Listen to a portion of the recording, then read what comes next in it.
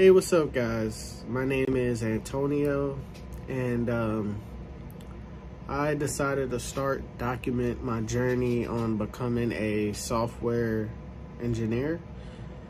I've been watching a lot of podcasts, and a lot of successful developers said that they documented their journey, not just, to be successful, but, to look back on, like, for yourself, and probably can look back and see how far you came. And so I decided to start.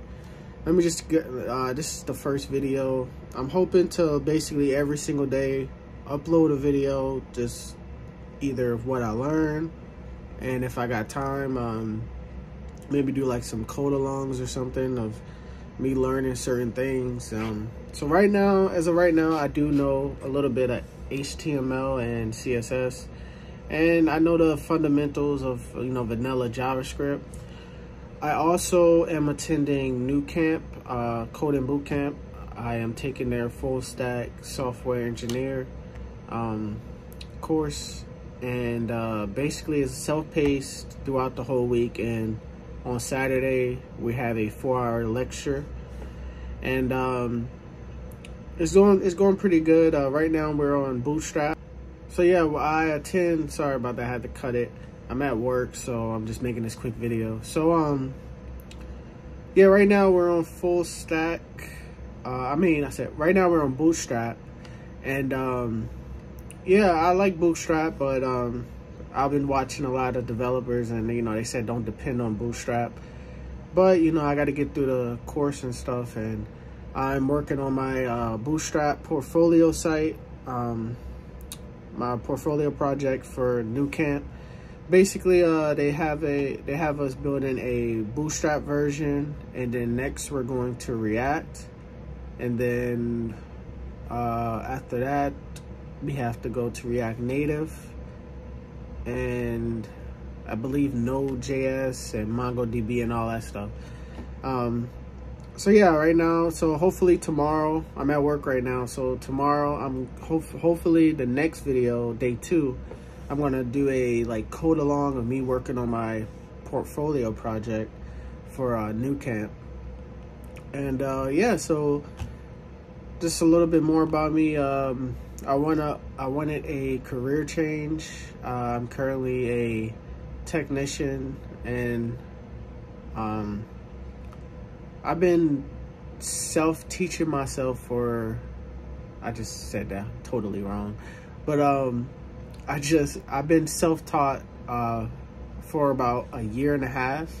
Been watching a lot of Udemy courses and a lot of Code Academy and Team Treehouse and stuff like that. So yeah, I've been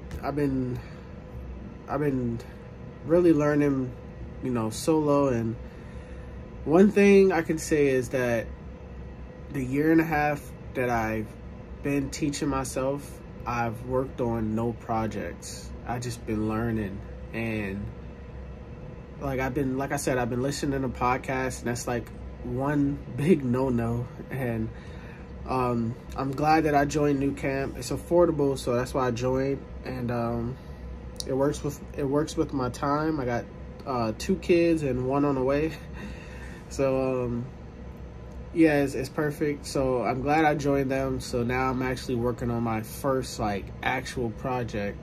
It's Bootstrap, but I don't want to make this video too long. This is day 1. I'm gonna try my best to record every single day, even if it's just something like this of me at work and just telling you what I learned today. Just a few tips. I'm not a pro, but just a few tips for all self-taught. Before I go, I just really want to get this out there because it was one of my biggest downfalls. It's actually 2 tips. So the first one is start working on projects. I know you guys hear this from a lot of developers if you guys listen to podcasts or watch developer videos, and start working on just anything, man. Just anything. It could be a nav bar. Just start working on it, man.